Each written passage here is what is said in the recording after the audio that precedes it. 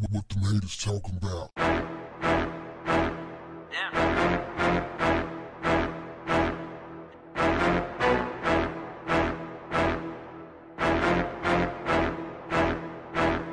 What's up, family?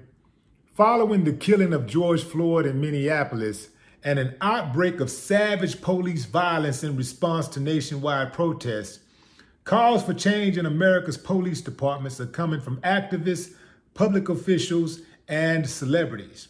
But unlike past attempts to reform the police in the wake of high-profile killings of Black people, which often centered on increased oversight or training, this time the demands are far more radical. Defund police departments or abolish them entirely. Efforts to cut off funding for police have already taken root in Minneapolis, where the police department's budget currently totals $193 million.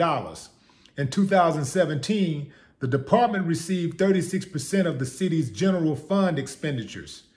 2 days after George Floyd's cold-blooded murder at the hands of 4 uncivilized police officers, the president of the University of Minnesota declared that the campus would no longer contract the police department to provide security for large gatherings like football games.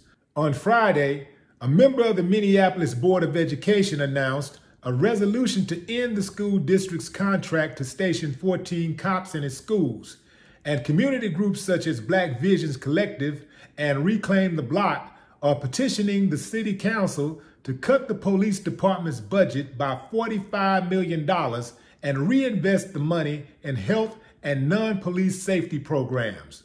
With other campaigns to cut police budgets underway in cities like Los Angeles and New York, and calls to defund the police gathering stream on social media, I suspect that all will indeed be good in the hood.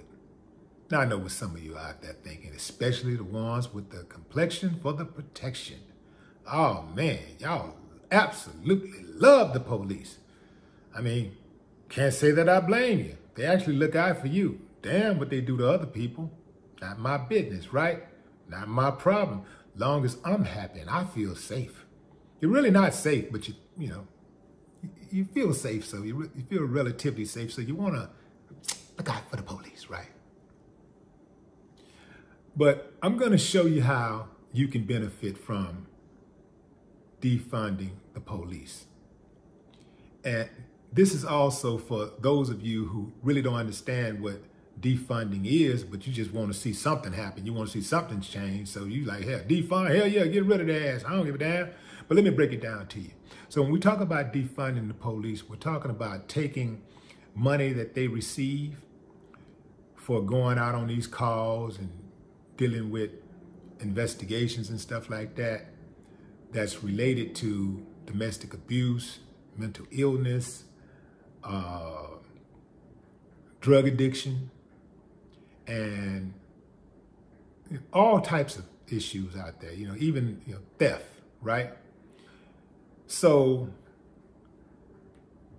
you take that money and you move it into programs, initiatives that serve the people that we know that actually work. There was a time in American history where those programs were getting funded.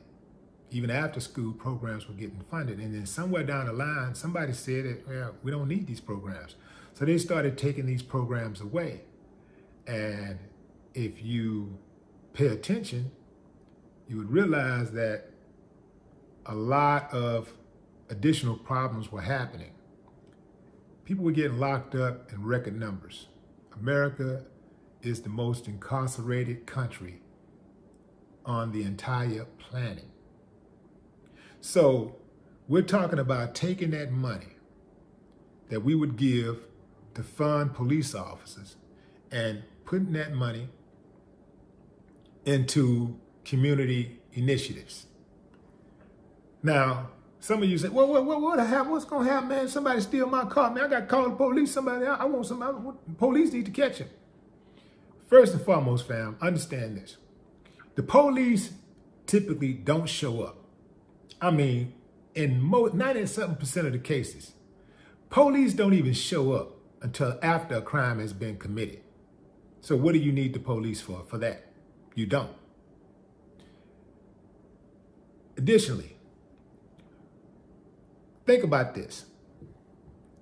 If your car was stolen and you want to find your car, you want to get the person that stole it, you want to punish them, right?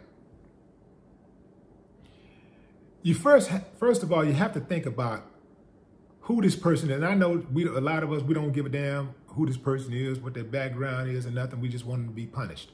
But that's what we've been going wrong with all this time. You have to think about the person who stole your car, right? You look at that person's record, and let's say that person has a number of thefts on their record, but they also have convictions for drug abuse, right? So the person is clearly has a drug problem, right? So if the person has a drug problem, if we had funds to treat our citizens who have drug problems, then our citizens would be less likely to reoffend, right? I mean, this is just common sense, fam. If we have a person who has anger issues and we can catch that early, then the domestic abuse rate drops dramatically because people are getting the services that they need. These are human resources. They're getting the human resources that they need to be productive, law-abiding citizens. So we get rid of 95% of the crimes or more. We just get rid of all of that stuff. So we don't need the police. Think about what I'm saying, family. We got all of these police officers, and we're constantly being hit up for more money, more funding, more police officers, but we have more crime. We're no safer today than we were 20 years ago, 30 years ago, 50 years ago. Think about what I'm saying, fam. Do you feel safer today than you did last year? 5 years ago? 10 years ago? I don't think so. I know I don't. I feel like it can go down at any moment and you can't trust anybody. So why do we have all of these police officers if we're not putting a dent in crime, if all we're doing is just locking people up? Why do we have all of these? We don't need police officers like that. Why do we have all of these police officers if people don't feel any safer? If companies are still losing billions of dollars because people are stealing out of the stores, if banks are still being robbed, if people are still killing, locking people up alone is not doing it. It's not getting the job done. We need those human services. We need those services so that we can pump it back into the community and invest that money into people, not police. Because the police is not getting the job done. So in short, we take that money, we defund the police, we pull the police officers out of the schools, and we use that money for counselors. So our kids don't even have these issues. We use that money for counseling. We use that money to reinvest in education. And our kids don't have these issues. A lot of our kids are traumatized. They've already said that kids from the inner city have an experience that's similar to a soldier who has been to war. PTSD, post-traumatic stress syndrome. What is it? Post-traumatic stress disorder. PTSD, yeah. Post-traumatic stress disorder. So they're already saying that's a problem. So you think that locking these kids up is going to solve the problem? Locking their parents up is going to solve the problem? It's not. So, and this is another thing. Where else can you go and not be able to do your job proficiently and still get paid? You can actually insult the customers. You can beat up a customer, put him in a chokehold, make him say uncle, kill him if you want to, still come to work, clock in and get paid. Not even worried about getting fired. And if you do get fired, the other job that does a similar type of work right down the street just hires you. Where else can that happen, fam? Nowhere.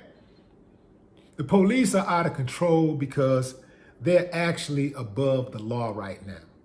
Defunding the police in America is going to be good for everybody because the police focus their efforts on the marginalized in society, those who are low income, the people who can't really fight back. That means that get the police off people's necks and now people can get up and move around. They can actually fly because they don't have the police knee literally on their neck. It's going to be good for everybody. And I do also believe that it will improve race relations in America. There is a 1% chance that a police officer will be tried for his or her crime. There is less than a 1% chance that they'll be convicted. Now, if you're a police officer and you know you're dirty, what are the chances that you'll do dirt? Astronomical. Family, they got to go. And I don't give a damn where. No more talk. What the haters talking about?